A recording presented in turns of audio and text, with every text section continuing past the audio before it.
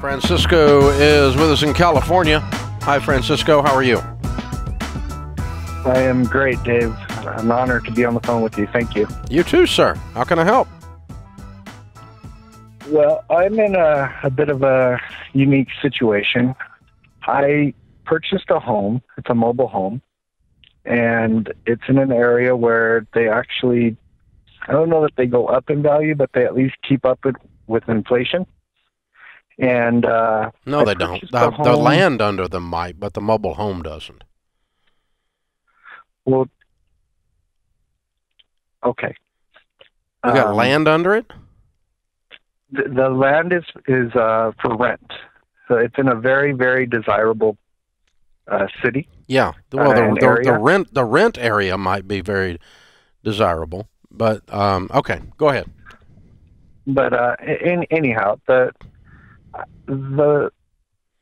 mobile home I purchased was not financeable, so I took out unsecured debt to purchase the home. Mm-hmm. I owe about $50,000 across 3 different loans. We paid off about $30,000 so far, and using the debt snowball, just aggressively getting at it. One loan is $22,000, 2 for $13,000, and 1 for $4,000. At the rate we're paying off, we're going to be done with it in 2 years. Good. Okay. My question is, having the $1,000 from baby step 1 has been great. We haven't used a credit card in I don't even know how long. Cut them up. Best thing we ever did. But at what point, I wonder, should I stop to do baby step 3? When you're through with baby step 2. And now the home debt is all the debt is home debt.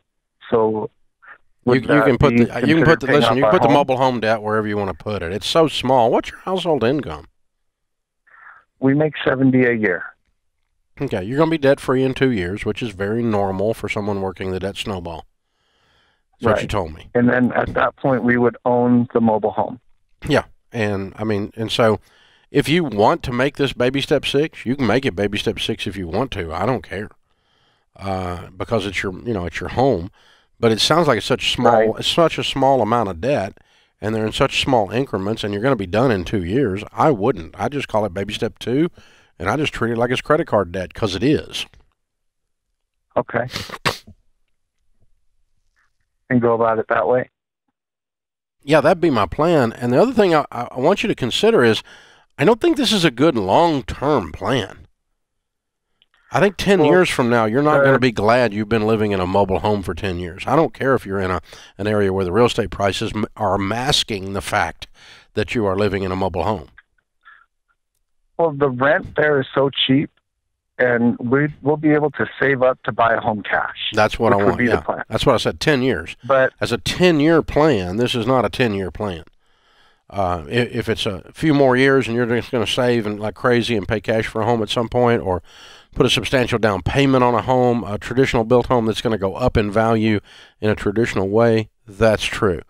But, there are mobile homes in Malibu that sell for $1 million. But the mobile home isn't what's selling for $1 million. It's the fact that it's sitting on dirt in Malibu. The dirt is what's selling for that.